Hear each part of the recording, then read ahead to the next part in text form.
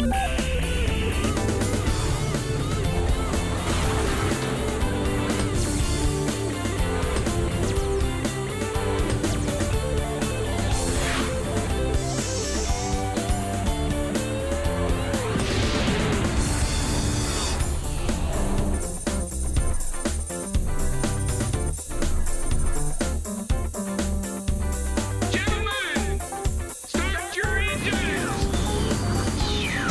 welcome to NASA Edge. An inside and outside look at all things NASA. And welcome to our special, very special show today. We're going to be looking at the Daytona 500, the 50th running, and NASA's 50th anniversary. All things NASA, all things NASCAR. It's actually a nice combination. And Franklin, you weren't there, but we're going to show you some of the things that we did when we were down there. Because not only did we get to see an incredible race, we also actually got our hands dirty, got in the pit a little bit with some astronauts that came down. Yeah, we worked with two Hubble astronauts, Drew Feustel and Mike Good. And also we had a pretty big NASA exhibit there showing the relationship between NASCAR and NASA. And you'll be happy to know, Franklin, that based on your tutelage, I've actually taken the ESA to a whole new level, along with Chris, of course, where not only did we ask questions about NASA, but we also asked questions about NASCAR. He took it to the new level because once you see this ESA, the tide turned on him, and you'll get to see how he reacted. That's enough disinformation. Whenever Blair jumps out in the forefront and really starts explaining something to a T, I want to go kind of get to Chris and say, hey, Chris, what really happened? I tell you what, let's go check the ESA out, and you let us know what your comments are afterwards. You know, I'm surprised at your lack of confidence. This is disturbing. All right, Wonder Boy.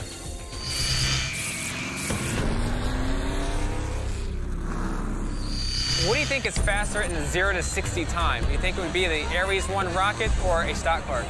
Well, I read over there it said 0 to 1,000 in 60 seconds, so. This must be a trick. What? Stock car. Stock car. Well, actually, your husband's right. Stock car. No. Stock car. Stock car does. Stock car. What do you think? All right, stock car. Well, would you be shocked if I told you actually a stock car can beat a shuttle in the 0 to 60 time? It can? Mm-hmm. Because when a rocket takes off, it takes a while to get it up to speed. Yeah. And a NASCAR can just take right off. Definitely Ares 1. Au contraire. Now, how long does it take for a NASCAR driver to typically finish a 500-mile race with no cautions? 3 hours. About 3 hours? It's a long time. How long do you think the Ares 1 rocket, which is going to be the new rocket going back to the moon, how long it takes to complete 500 miles? An hour. An hour? I say 30 minutes. Try 104 seconds. 4 or 5 hours? 4 or 5 hours? Would you like to go to the moon? No.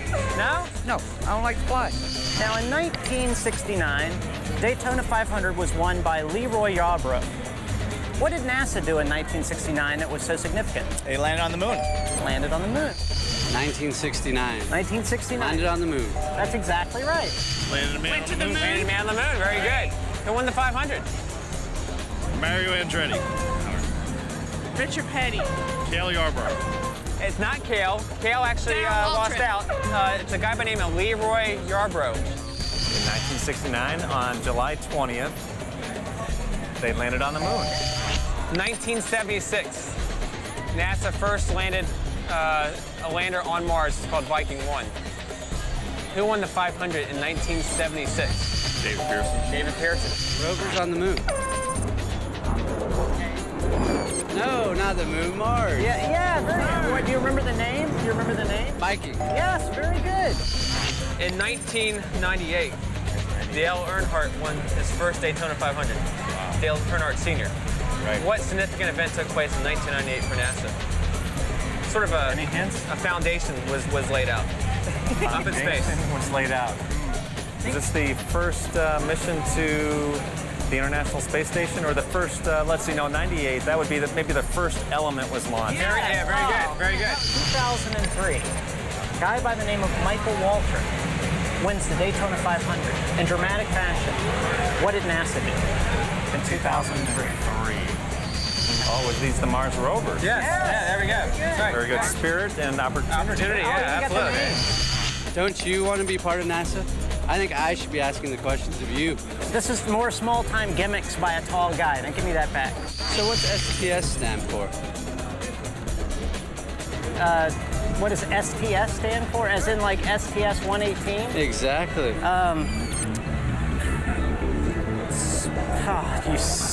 just aren't there yet, are you, buddy? I'll get this. No, I'll get this. It's a little bit of role reversal, but I'll get it. That's space, transportation,